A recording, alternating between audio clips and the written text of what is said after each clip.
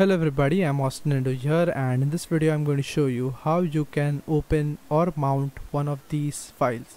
So it is ISO files, CUE, NRG, MDS, MDF, CCD and IMG image files. So you can open or mount this in your Windows 10. So I'll show you right now.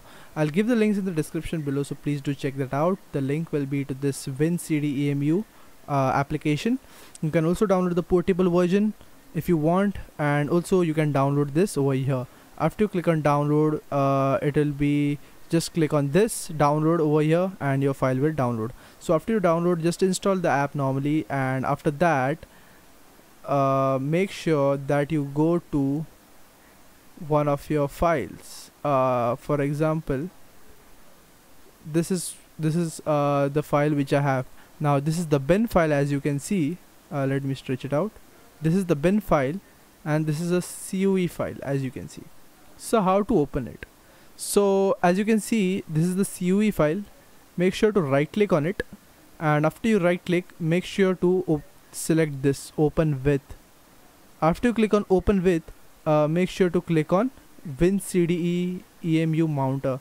If you want, you can select this, check this, always use this app to open .CUE files, and just select this.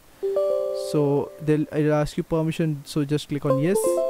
And as you can see guys, my file has been mounted successfully. If I go to this PC, as you can see, my file is mounted. So you can just open, right click and just open, and this will be the files. You can if you want to unmount this thing after your work is done, you can just go back and just again there are two types you can unmount this. You can just right click over here and just click on eject.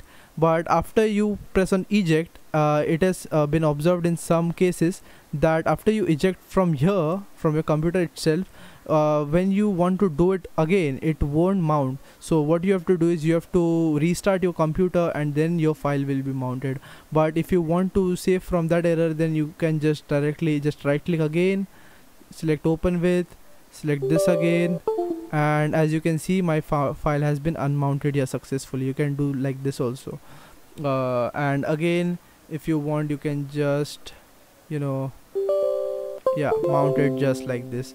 So I hope this video helped you. If this video helped you, then please do leave a like, share this video as much as possible with your friends, and I'll see you guys in my next video. Until then, take care everybody.